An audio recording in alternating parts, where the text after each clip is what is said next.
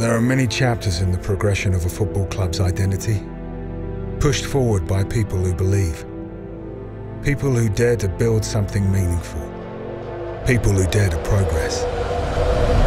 Our story began with Derek Brooks in 1946.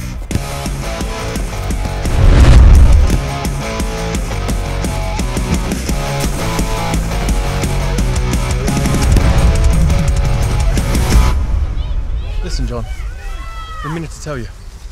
I've been working on something. I think we should start our own football club and play here, in Southampton Common.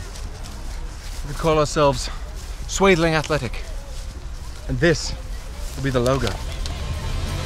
And so, on that day in 1946, Derek Brooks started it all, and our first chapter began. Under the logo, players came, they played, they helped us grow. Squads assembled, and the club spirit was formed.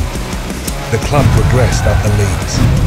Progress became infectious, and in 1980, it spilled over into the boardroom. Now, everyone in this room knows we've been progressing on the pitch.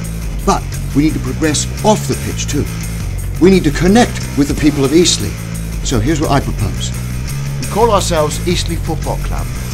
This is our new logo. And so, the next chapter came. Under the new name and new logo, players came and players played.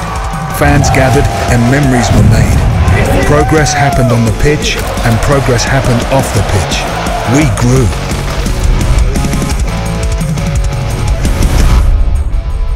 And now we move into a new chapter, a new era, with a new identity. At the heart of our logo is the Spitfire, our club's nickname, and a proud representation of Eastleigh's history. This is the year 1946, the year Derek Brooks started it all. This is the shield that encapsulates the design. It will be worn with pride. This is the club's name, Eastleigh Football Club. It will forever tell people far and wide who we are. This is the new chapter. We are Eastleigh Football Club.